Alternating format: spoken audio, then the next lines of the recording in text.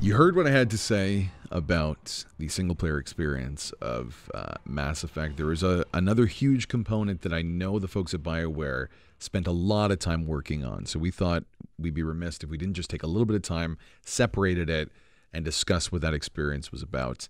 A multiplayer, horde mode-esque kind of gameplay where you and a friend come together and battle waves and waves of baddies in the world of Mass Effect Andromeda. Myself and Anton have spent a fair bit of time. We went through a lot of different classes to experience what it offers, saw the level up system, and I guess let's just start generally, overall, what do you think of the experience?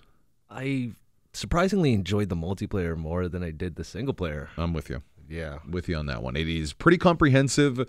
It's just fundamentally, I don't really like games like Overwatch because I get destroyed. I don't really like games like Call of Duty for the same reason.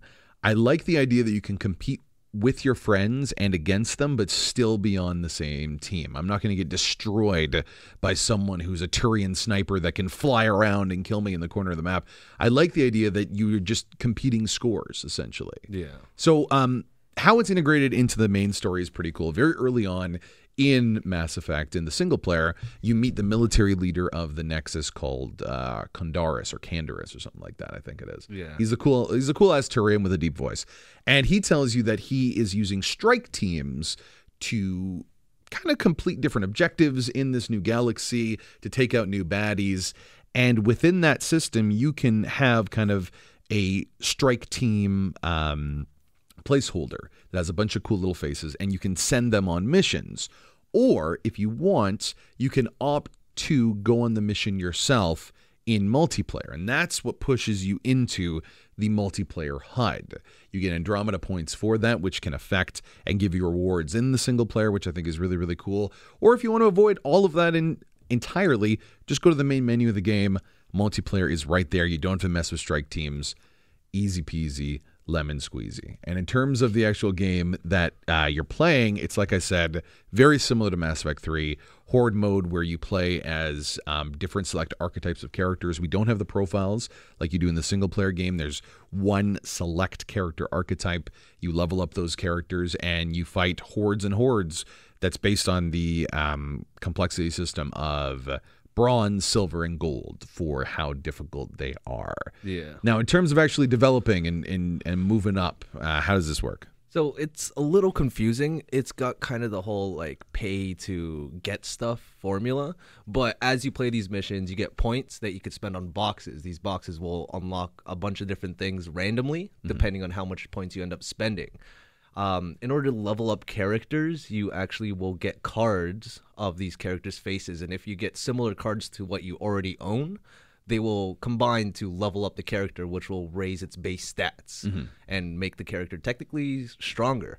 As well with that, you can level up the character just by killing enemies, completing missions that will give you experience, which you can put toward your skills, so you can invest more. Just like in the single player. Like the single player. And from those boxes too, you'll gain weapons. And in order to get stronger versions of the weapons you currently own, just like the characters, you have to get the same matching card. Yeah, there's no level up system for the weapons at this point. It's really weird and very randomized. For leveling up your characters, what kind of stuff does that affect? Like base strength, base speed? Like what are we talking here? We're looking at health and base shield from what we've seen. We only really put in, 3-4 hours?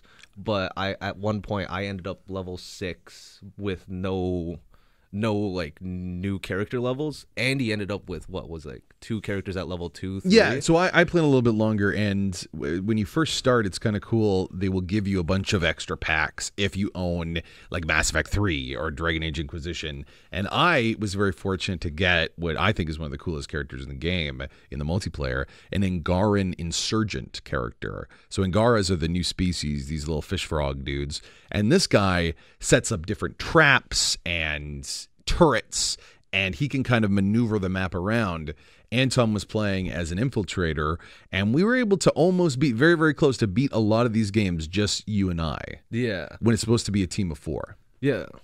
So when you're playing these different classes, does it seem pretty balanced? Like, were your scores ending up about the same, or How was that working out? Well, let's start off by saying Anton is a lot better Okay, at fair, video games fair. than I am. Like, just objectively, when he points at things, they die quicker. Stop this. So he was at some points ahead of me, but I like the idea because it seems like each of these characters will bring something different to the team, but you don't necessarily need one. Yeah. You know, you don't need a tank. There's none of that sort of archetyping in here. You can go on with 4 biotic players if you want, even up to the harder difficulties. But there is a lot of maneuverability. Like I said, I was able to play as this insurgent character. I used all the different skills, and I felt as if there was a lot of room to grow, but I don't know how much fun this would be 4 or 5 months from now. I think it's a really good multiplayer experience for 2 or 3 months, which honestly is not so bad for a multiplayer game. It's not going to have the longevity of Overwatch. It's not really meant to. But overall, I do think it is a really solid way to play with the new fighting mechanics that was developed by the BioWare team. Anything else where we go? Yeah, I totally agree with every point. It's a multiplayer system that will only last 2 to 3 months by staying interesting, but it's tacked on to a grand single-player game. Yeah. It's a fun experience. Try it out. There you go. We'll be back right after this VGS.